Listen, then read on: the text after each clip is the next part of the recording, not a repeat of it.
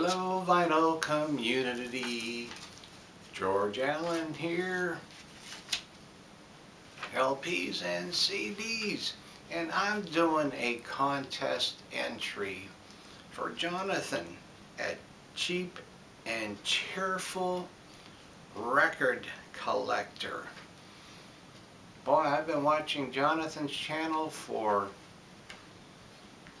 a long time.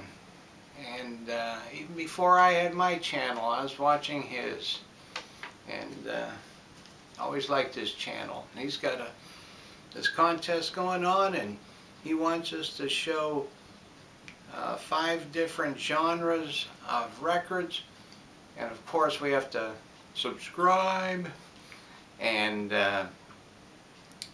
make a video with these 5 different albums. And he wants us to dig deep. He says, just don't show the everyday mundane things, but wants us to go back into our collection, maybe something we haven't listened to in a while. And I like that. I like a little bit of a challenge like that. And so that's what I did. And I got 5 here. I don't think I've, well, I may have shown 1 or 2 of these. I think I've shown 2 of these, but I haven't listened to these things in a long time. And I'm glad he did this contest, but it gave me a chance to listen to them again. I had to clean them first, and I don't think I was cleaning, what I was cleaning off them I don't want to talk about. So anyhow, first category that I'm going to show, oh, by the way, the gift he's given is says we can pick 2 categories of records that he wants, and he'll send them out of his collection. And he's got a fine collection. Well, he's probably got a few losers, but he got a lot of good stuff. So anyhow, first category I chose was jazz. And this isn't anything I've shown before. And it's not going to be your typical jazz that I normally talk about, but Buddy Rich, big band, and this is called The New One. And you know, being a drummer myself, I was enthralled when I was younger with Buddy Rich, and I've seen him 3 times with this big band, and I actually saw him 1 time with a Philharmonic Orchestra. And this is on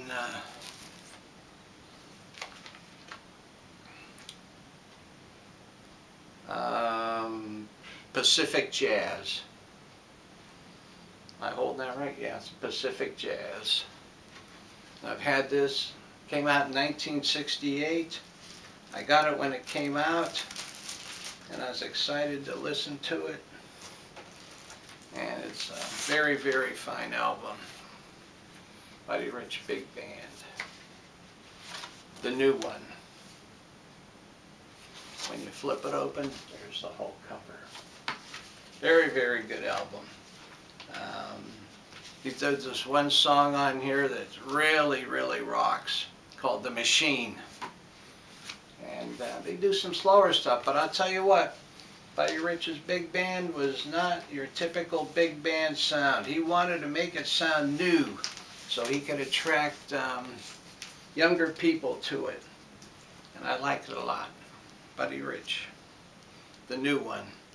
Second one, Psych Rock, Mr. Flood's Party. I think I brought this up once before. This was an album I discovered in 1969 on Cotillion. These were one of the first guys signed by Cotillion. And this was based on a poem written by some fella, and I forgot his name now. But it's very, very interesting album. Very well done. These guys, it was produced by 3 guys in the band, and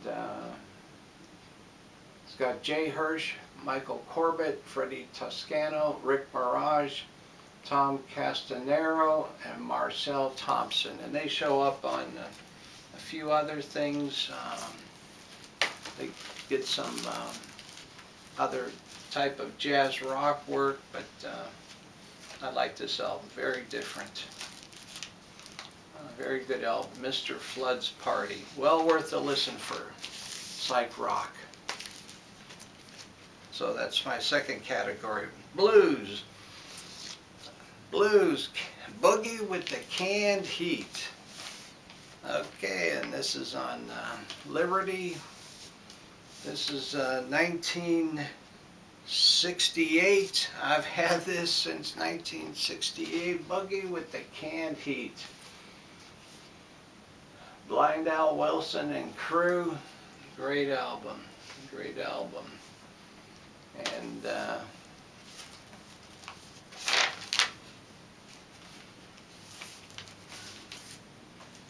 some of these are, believe it or not, are in still, for me having them so many years, are in still very good condition. And I loved Canned Heat. They just had a way with them. Quite honestly, I was looking at their website. I think they still actually have a band going. They've gone through a lot of changes. The original guy, I don't know if there's any of the original guys left, but Blind Al Wilson, what a talented guitarist and harmonica player. He was something else, I'll tell you. Boogie with the Canned Heat, 1968. Rock. Rock and roll. Okay. How about some Fleetwood Mac? First album after Peter Green left. And in comes Danny Kirwan. And Danny Kirwan had a major influence on their music. And Jeremy Spencer. Between Jeremy Spencer and Danny Kirwan, they took the band to a little bit different level. More rockin' than blues. Still a little bit of blues influence, but mostly rock.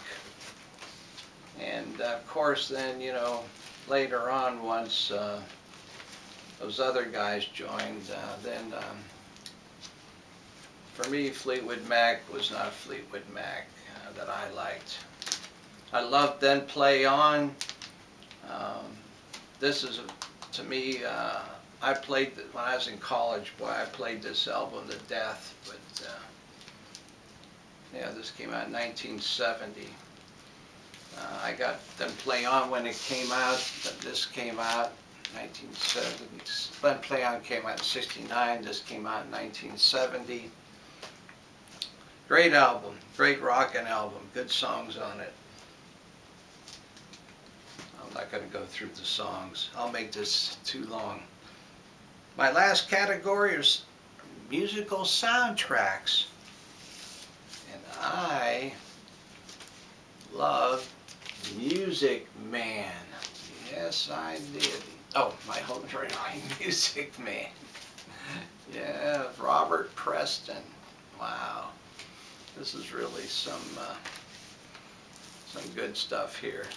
This is from the, I think this is from the this is not from the movie. This is from the original cast. I think this is from the Broadway cast. But it still have Robert Preston. He was in the movie, and there were just songs that I really liked. Trouble in River City with a capital T. And great music, great music.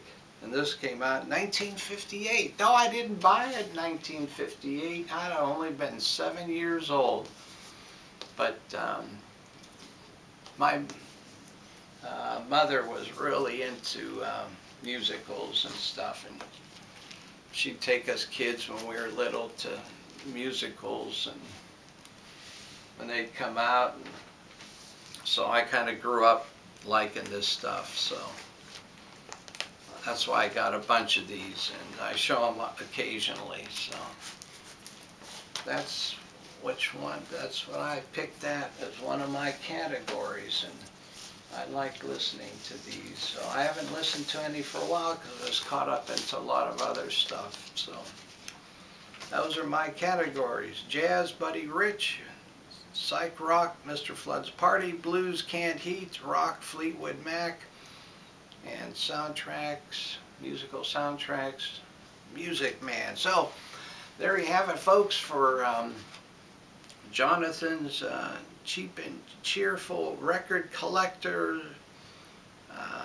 contest for 5 different genres. And boy, I hope he pulls my name, because I haven't thought of what categories I'd like him to send me 2 records from, but I'm sure I could get something good out of him. I'm going to have the link below.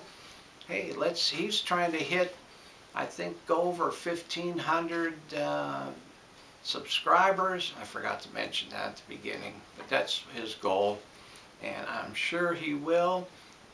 Let's give him some support there and see what happens. Have a great week.